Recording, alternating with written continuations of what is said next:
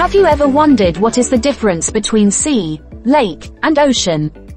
In this video, we explore the unique characteristics of oceans, seas, and lakes and highlight the differences between them. To understand the differences between seas, lakes, and oceans, we first need to review the characteristics of each. Let's start with oceans. Oceans are large bodies of salt water that cover approximately 71% of the Earth's surface. They are deep and vast, with an average depth of around 3,800 meters. Oceans are also home to a diverse range of marine life, including whales, dolphins, sharks, and a variety of fish species.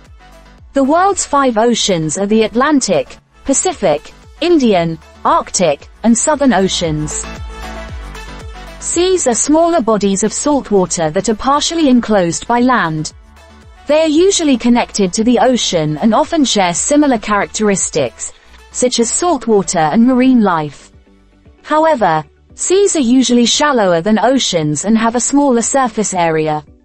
The Mediterranean Sea, the Red Sea, and the Caribbean Sea are all examples of seas. Lakes, on the other hand, are bodies of water that are surrounded by land. They can be either freshwater or saltwater and are usually much smaller than oceans or seas. Lakes are often formed by glaciers, rivers, or underground springs. Some of the largest lakes in the world include the Caspian Sea, Lake Superior, and Lake Victoria. In general, there are 6 major differences between the sea, lake, and ocean.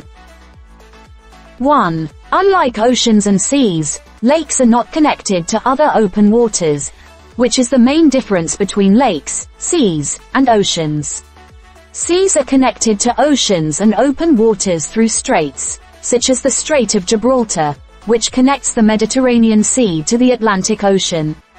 But lakes are isolated from the open seas and oceans. 2. The main difference between oceans, seas, and lakes is their salinity level. Oceans and seas are both bodies of salt water, with oceans usually being saltier than seas due to their larger size and higher evaporation rate. Lakes, on the other hand, can be either freshwater or saltwater, depending on their location and source of water. The average salinity of oceans is about 35 parts per thousand, PSU, or 3.5%, while the salinity of seas can range from 30 to 40 PSU.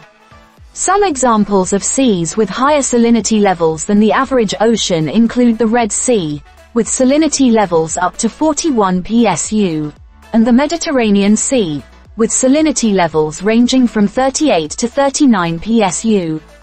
On the other hand, some seas have lower salinity levels, such as the Baltic Sea, with salinity levels ranging from 7 to 12 PSU. 3. Their size is another difference between oceans, seas, and lakes. Oceans are by far the largest bodies of water on Earth, covering approximately 361 million square kilometers.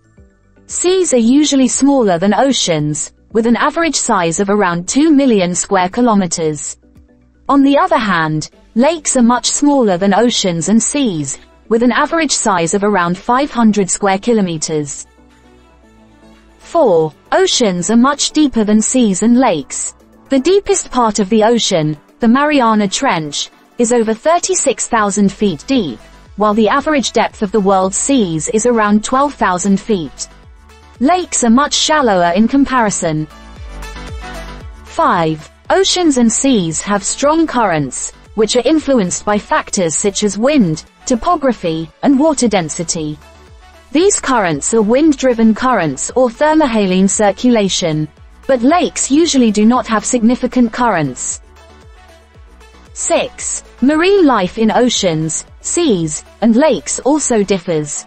Oceans are home to a diverse range of marine life, including large mammals, sharks, and a variety of fish species. Seas also support marine life, although they are usually home to smaller fish species. On the other hand, lakes support a range of freshwater fish species, such as trout, bass, and catfish. In conclusion, While oceans, seas, and lakes are all bodies of water, they differ in many ways, including their connection, salinity, size, marine life, and human interaction. Each body of water plays a vital role in the Earth's ecosystem, and it's important to understand and appreciate the unique characteristics of each.